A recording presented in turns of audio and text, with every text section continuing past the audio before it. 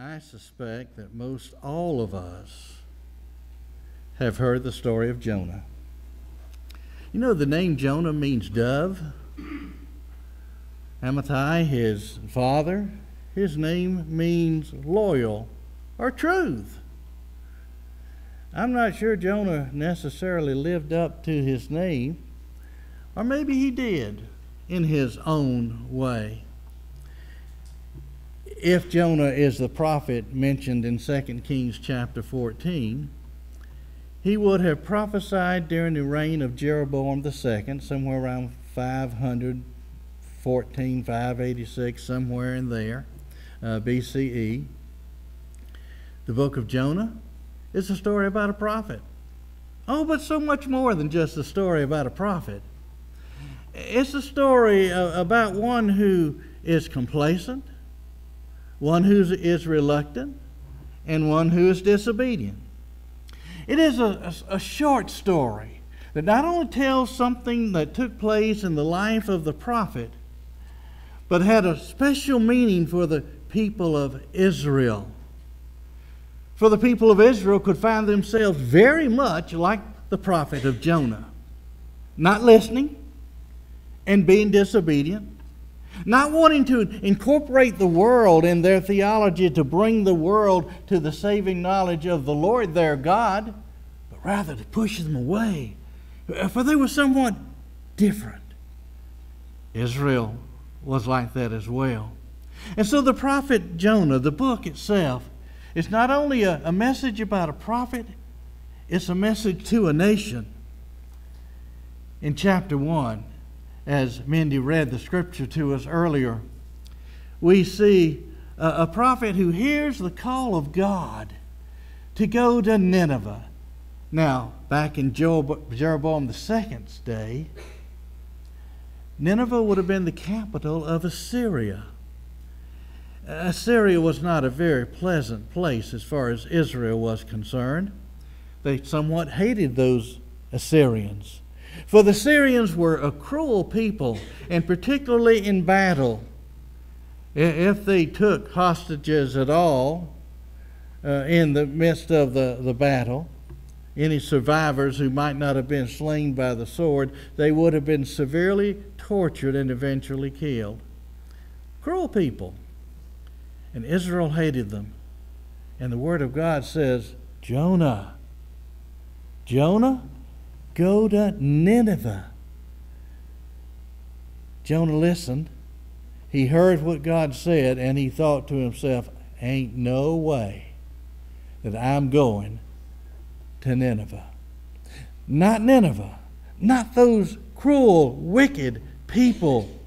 And in chapter 1, we see Jonah, rather than heading towards Nineveh, he goes down to Joppa and he catches a ship that's going to take him towards Tarshish, just as far in the opposite direction of Nineveh as he could possibly go. He buys his ticket, he boards the ship, he goes below deck and he begins to sleep. The ship sets sail, and lo and behold, God, who is an omnipotent, omniscient God, brings about a strong storm upon that sea. Now, these sailors were used to storms, and normal storms didn't bother them at all. So this had to be a vicious storm that was shaking the boat. And so sailors were afraid it was going to capsize. And they began to call out to their gods, do something, do something. But their gods were false, and their false gods could do nothing. And then they went down and they woke up Jonah. And they said, we are about to perish on this sea. We have called upon our gods and they did not hear us. We have thrown so many things overboard to lighten the load, but we still keep rocking. We're going to perish. What did you do? Could you have angered your God? For Jonah had already told him he had run away from God. What can we do to calm the sea? And Jonah says, not but one thing. You got to throw me overboard. This is God dealing with me. And he's using the sea, and he'll use you. Throw me overboard. And the sailors didn't want to do that. They began to throw other things overboard, but to keep Jonah there. You see, they had a greater compassion for Jonah than Jonah had for the people of Nineveh. These sailors on board that ship didn't know Jonah from Adam. These sailors on board that ship were not part of Jonah's country. They were not fellow citizens. They were strangers to this prophet Jonah, and yet they had compassion on him. No, we cannot do that. And they did everything they could think of, but nothing worked. The winds continued to blow. The ship continued to rock. The waves came over the sides of the deck. And finally, when they realized there was no other choice, after praying that God would not hold this against them, they picked up old Jonah and cast him over the side of the ship. And immediately, just like that, the sea became calm. No more strong winds. And no more water coming over the sides of the deck or the ship rocking, but calm. Calm. And Jonah began to sink deeper and deeper and deeper into the water. And God prepared a great fish to come and swallow him whole, so that he might take up a short residency in the belly of that fish. I used to tell the children this would be the story of the first submarine ride, because Jonah is going to ride beneath the sea. Isn't that miraculous? That God could provide a fish big enough that he could swallow this prophet, and that the digestive juices in the belly of that fish would not somehow eat away at old Jonah? That's a miracle in itself. And Jonah in chapter 2 prays. It's kind of a psalm of giving thanks to God. And it's a song of a repentant missionary, a repentant prophet who realizes he has done wrong, he has sinned in the face of God, in the sight of God, and now he must turn from his sinfulness and go wherever God would send him. And in chapter 3, that old fish, whatever it was, it never says whale in the Bible. We talk about Jonah and a whale. It never says whale. It says great fish. But this great fish comes up to the shore and spits old Jonah out. Don't you imagine old Jonah smelled really good? After 3 days in the belly of that fish, a little bit slimy and having company with whatever else that fish might have swallowed in those 3 days. And this fish just spits him up. And here's Jonah covered in whatever, standing on the seashore and saying, you know, I got to go to Nineveh. Didn't want to go. Not my people. Can't stand the sight of those people. But I'm going to go because God said go, and he has spared me. And he's given me this mission. And so Jonah marches into Nineveh. He has a sermon. He hopes his sermon doesn't take. Have you ever known a preacher who hoped his sermon didn't do anything? An evangelist who hoped he could preach to the people and they wouldn't hear a word and they'd die and go to hell? That's old Jonah. That's what he wanted of those people of Nineveh. Oh, he went into Nineveh, and on that first day he started around the city. 40 more days and Nineveh will be overturned. 40 more days. God's going to get you for all your sin. 40 more days. God's going to zap you right out of this place. 40 more days. And I suspect if Jonah had a calendar, he was probably marking off the days when God would get rid of those evil, evil people of Nineveh. And yet, the people listened. The people heard. The people repented. And they cried out to the Lord God of Abraham, Isaac, and Jacob to forgive them. And God took away the punishment. And chapter 4 tells us Jonah is about as angry as an old wet hen.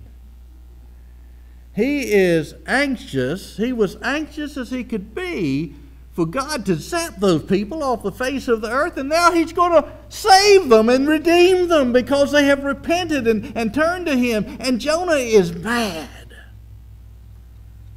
Mad. Mad at God. Mad at himself for even going. Chapter 4 says he goes up on the side of the hill and he pouts like a child. He finds builds a little shelter out there and finds a vine that covers his head. I don't know what Jonah looked like. You know how I picture Jonah? I kind of picture old Jonah as a short, bald-headed fella sitting up on the top of a hill with a vine growing over his head, some kind of gourd up there giving some kind of shade to him, and he's sitting up there, just as mad as he can be, that God has spared Nineveh. And then God does something Jonah is going to really get ticked off at. He's going to send a worm, going to eat into that vine, and within a day, that vine dies. And that old short Jonah sitting up there on the hillside is under that hot Nineveh sun, beating down on his head, sweat running down all over, no water in sight, still pouting for all he's worth, and angry that God has taken away a vine. And God said to him, Jonah, oh, come on, Jonah, get real. Jonah, why are you so angry that I let a vine die? Did you create that vine? No, didn't do it. You get angry because a vine dies. But you didn't care about 120,000 people living in the city of Nineveh. I created them, Jonah. Shouldn't I care about them? You didn't create that vine. Why should you care about it? But I created these people. Why shouldn't I care about them? And the story ends. And we don't know what Jonah did. I don't know whether he stopped his pouting and caught a ship back home or whether he stayed in Nineveh a little bit longer. Bible doesn't tell us. But I like to believe that somehow Jonah got the message. I'd like to believe Jonah understood. That's what I would like to believe. And the message of the book of Jonah to the people of Israel is that God cares about all the people of the world. He created everyone in His own image. It wasn't just the Israelites, but God created everyone in His own image, and He loved them and wanted them to be part of His family. And Israel had to forget about a nationalistic type of religion and begin to reach out to all of the world. And it's going to take them a long time to get there. Even in the days of Jesus, the Jews hated the Gentiles. That would have included the Syrians and all the others. Hated the Gentiles, and Jesus taught them about God's love for everyone. Now let me tell you, there are some lessons that we need to learn. In the story, we discover that God is a personal God who cares about Jonah, who cares about the people of Israel, who cares about the people of Nineveh. He is a personal God who cares about you, and He cares about me, and He cares about the people down the street and the people in the next state and around the world. He cares about everyone, for He has created every person in His own image. God is a personal God, and He has created every single one of us worldwide in His own image and likeness. That God is a righteous God. He will not condemn someone who repents of sin, but He will not condone sinfulness. What would have happened had Jonah preached 40 days and Nineveh will perish, and they didn't repent? You know what would have happened? God would have wiped Nineveh off the face of the earth. That's what He said He's going to do. But they repented. We learned that God is righteous. He will not condone sin then. He will not condone sin now. He will not condone your sin or my sin. But at the same time, He is a God who is gracious and patient with us. The old bumper sticker says, "Be patient with me. God's not through with me yet." God is patient. Oh, I don't know about you, but I'm glad He's patient with me. I'm glad He's gracious with me. You see, that's what it's all about. We also learn that God is omnipotent, all-powerful. He can cause the sea to rage and the storm to be violent, or He can calm it at the same time because He created the land and the sea. He's omnipotent. He's all-powerful. And we also understand He's all omniscient. That means all-knowing. He knows everything. Jonah thought he could run from God and hide from God. Didn't work. Because God knows everything. You and I cannot run from God. We cannot hide from God. God knows where you are, who you are, and where you go. And God knows what's in your mind, and He knows what's in your heart. We serve a God who is omniscient. And He knows everything. Nothing is hidden from Him. We might hide things from one another, but we cannot hide anything from God. Now, I said earlier, Jonah was complacent. Sometimes so is the church. And sometimes so are we. You know what that complacency is? It's kind of being happy with the status quo.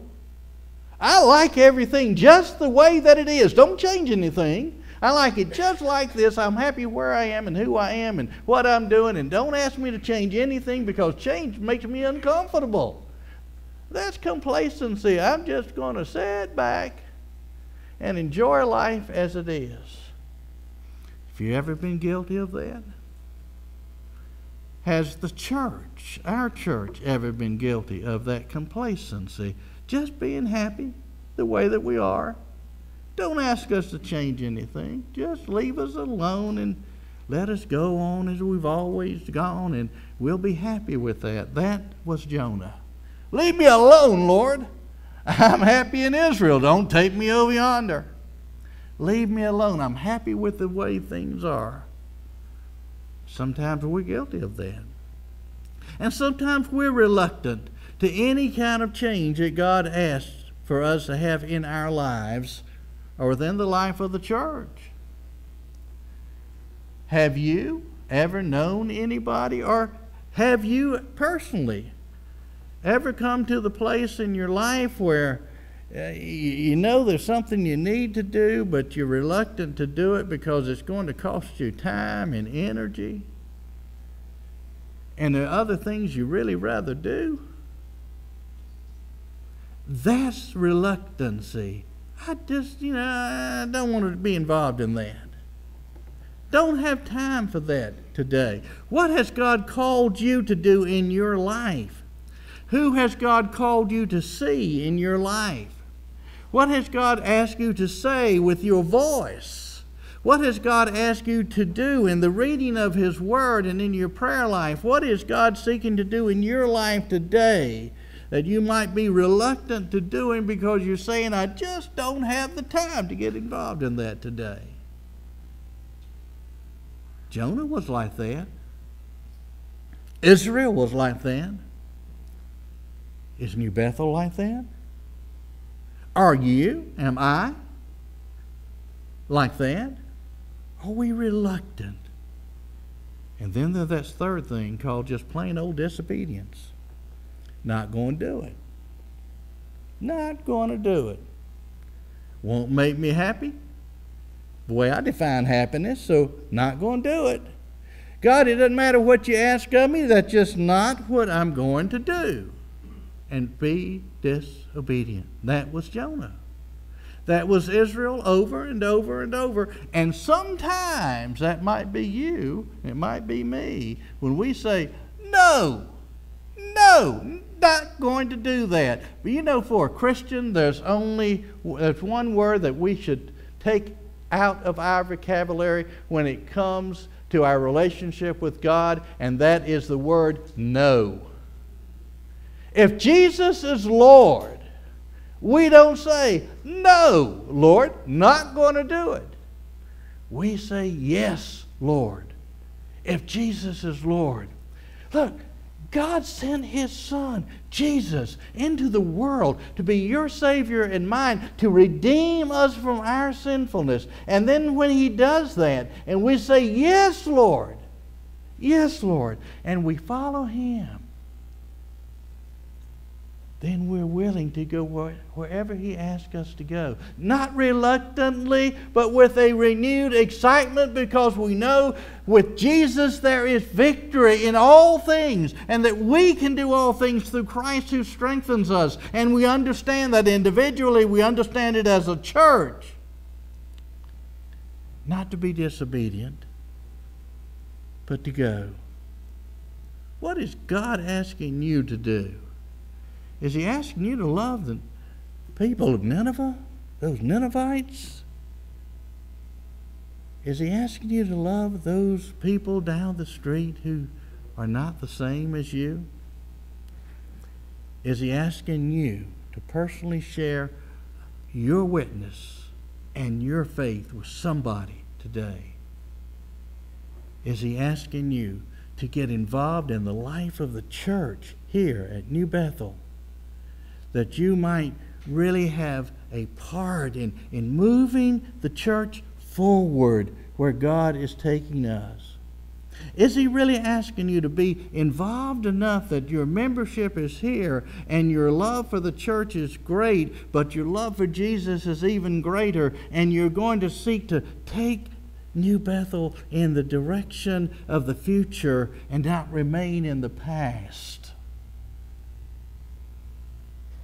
Change is hard, and we're always reluctant to it. But we don't need to be disobedient to God's call. Listen, my brothers and sisters in Christ, I truly believe that God is calling us individually and collectively to be His church. That Jesus is saying to each and every one of us, I am the head of the church. I am the head of this body. I will give you direction, but you must listen. And I truly believe that as we listen, that we throw out our complacency, our reluctance, and we say, Lord, I will do whatever it takes. I will be involved in any way in the life of the church. I won't just sit in the pew. I'm going to be as active as I can to reaching others for you. I'm going to be active as I can to grow in the grace and knowledge of the Lord Jesus. I'm going to be as active as I can to have the kind of compassion that you have on a lost world. And I'm not going to be a reluctant missionary or a disobedient missionary. I am going to go out and I am going to evangelize my community through the way that I live and the words that I speak. I'm going to care enough that I will be involved so that through me, Lord, you can make it happen right here at New Bethel. Jonah had to make a personal decision. Nobody else could make it for him. He had to make a personal decision. And that's the way it is in your life and in mine. When God calls us to follow the Lord Jesus, it becomes a personal call. When the Lord says, I want you to deny yourself and take up your cross and follow me, He's not talking to the person beside you. He's talking to you as a personal call. When God says to you and the Lord says to you, you need to actively participate in the life of this church. And let me use you, he would say, to grow this fellowship of faith. There's only one answer. If we're obedient, yes, Lord. Yes, Lord. Yes, Lord. This morning, the invitation is to each and every one of us, to each and every one of you. Not to just be happy with the status quo, not to be reluctant to get involved, but to get involved fully in the life of this church and its ministry. To get involved fully in what God is calling you and me to do here, right now. But the response is as personal as the calling. Only you can respond. Let's pray. Heavenly Father, in these closing moments of this service, we shall sing a hymn. It's a hymn of invitation. It's a hymn of commitment. It's a hymn of saying, yes, Lord. It is a hymn that we all know, when I survey the wondrous cross. And Lord, in our own minds and in these closing minutes, help us to survey that cross. Help us to see where Jesus died and understand why he died, and that he died for me, each one of the me's in this room. He died for all of us, but it was a personal thing. And help us to understand he's calling us personally to respond to his call. Lord, I just pray that whatever we do in these closing moments will be our way of saying, not maybe, not a little bit later on, but right now, Lord, it is yes to you. In the name of Jesus we pray. Amen.